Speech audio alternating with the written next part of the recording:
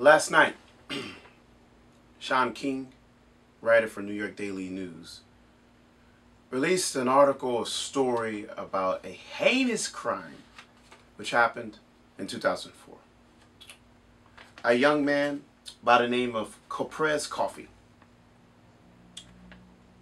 was seen by two officers, that's Scott Cohonen and Gerald Lockwood. This young man was then arrested on suspicion of participating in a drug sale, taken to an alley, taken out of the police car, forced to strip, and then had a screwdriver forced up his rectum by Officer Cohonen in the name of a cavity search as they looked for drugs. So, two of Chicago's finest decide that we're going to find these drugs.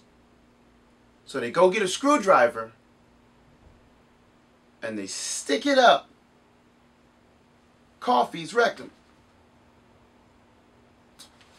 So just so you can understand and have a little empathy of why that is not humanly acceptable, I brought my friend. Unfortunately, he's going to have to take this demonstration so that you can have some empathy and understand why that's unacceptable for any human being to do, much less to officers of the peace. I need a screwdriver and a victim and two police officers. Get your hands up! Get your hands up! Oh, my hands up! My hands up! Please don't shoot! Please don't shoot! I'ma comply! Get against that car, boy! You're under arrest for the suspicion of drugs! Officer, where are we going? That don't look like the police department! It's a dark alley, boy. This is where we take folks like you and give them the justice. What do you mean, get against that car, boy? Lockwood, get me that screwdriver out there! Oh yeah, oh yeah. What are you gonna do, officer? What are you gonna do? What are you gonna do? I'm only 20 years old. Doesn't matter, boy. You shouldn't have had no drugs. We gonna find those drugs today. No, officer, no. Lockwood, I don't find drugs up here. What's going on? Lockwood, I don't see no drugs up here. What we gonna do? We can stop now. We can stop. All right, I think he's learned his lesson. Boy, your rectum had to take justice today in the name of the law.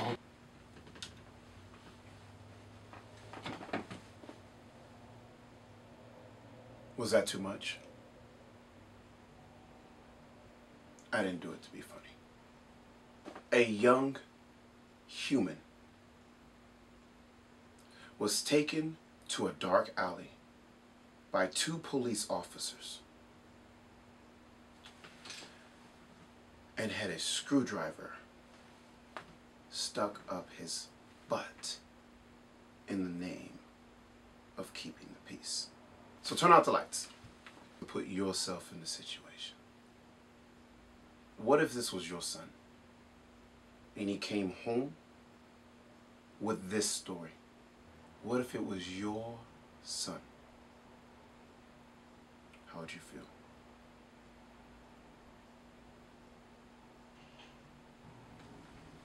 A young man was sodomized here in the United States of America, and the two people who did it are not only still working the jobs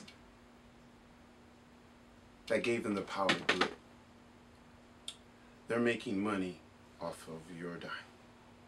Cost the city of Chicago $4 million, plus the legal fees.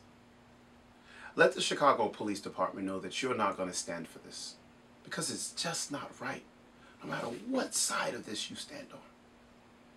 What happened to young Coffee was just not right.